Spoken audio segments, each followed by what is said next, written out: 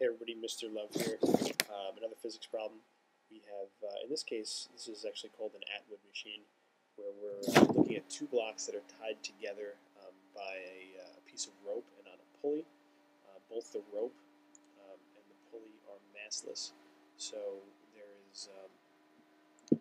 there's no friction and or mass associated with that.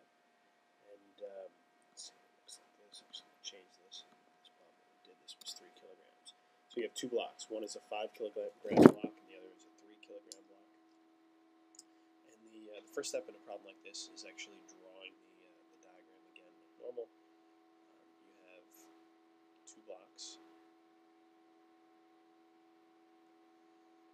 and they're wound over a pulley by a piece of rope.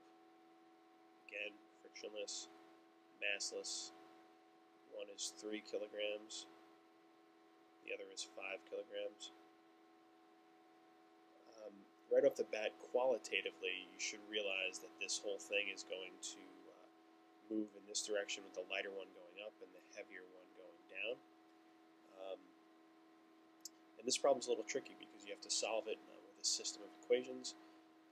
But the governing formula for this is F net, Newton's second law, is equal to mass times acceleration. So what we have to do is look at sort of the free body diagrams for each of these and then combine them and solve them simultaneously.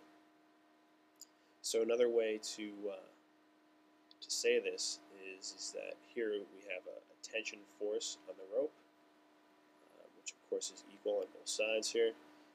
So we can say that the F net is equal to, and we'll look at the 3 kilogram block, F tension, which is in the upward direction, minus the weight force of the block, which is in the downward direction. So if we're looking at this right here, a free body diagram would have mg and ft pulling up. And that's equal to the net force on that block. And we know that there's actually acceleration going on here. So another way to write this, and direction and convention is very important in a problem like this, is equal to the mass times the acceleration of the block minus the mass times gravity. And when you make some substitutions, F net of that block is 3 times the acceleration of the block minus 3 times 9.8 meters per second squared. Okay, this is for the first block. And we can do the same thing for the second block, knowing again that those forces are at the same. In the second, we're going to set them equal. But for the second block, we'll say that 5 times minus acceleration, okay, because this block is going down, we define the y as positive and up, minus 5 times 9.8 meters per second squared. Okay, and the signs here are key because if you mess the signs up, then it doesn't work out. So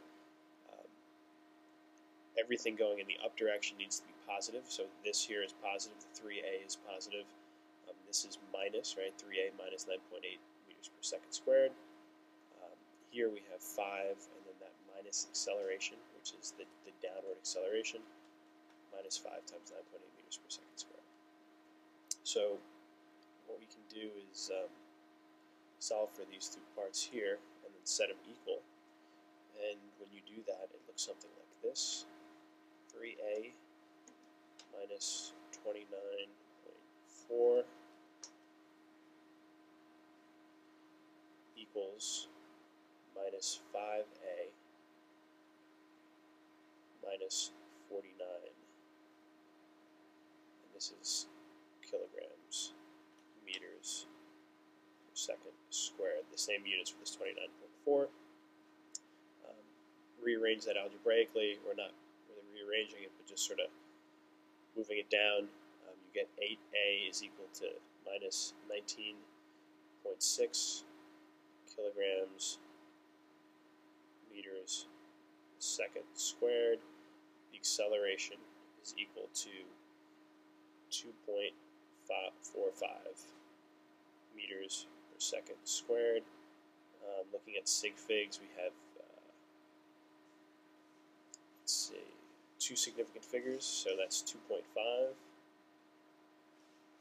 meters per second squared.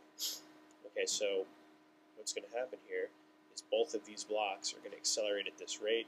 One is going up, this 3 kilogram one is going up, and this 5 kilogram one is going down, accelerating at this rate, 2.45 meters per second squared. We actually just solved the B part of the equation. The A part of the equation asking for the force. And there's multiple ways to do this. I just chose this order. You can solve for the tension force, okay? And the tension force is just rearranging this equation right here. And you get Ft is equal to F net plus mg, and so when we start making some substitutions in there, Ft is equal to 3 kilograms times 2.45 newtons, sorry, 2.45 meters per second squared, right? That's what we solved for here, plus the mass again, which is 3 kilograms times 9.8 meters per second squared. So we get, when we solve that, Ft is equal to 36.75 newtons. Keeping track of sig figs, we have 2, so we will call that 37 newtons. And that's the tension force. Again, this problem, the trickiest thing about this problem is the fact that you're solving these system of equations and making sure that you're accounting for the actual direction, and that you went ahead and defined a coordinate plane so that you know what's up and what's down, and keeping track of that. Because if you make everything positive or everything negative, it doesn't work out. So thanks for watching, and I'll see you next time.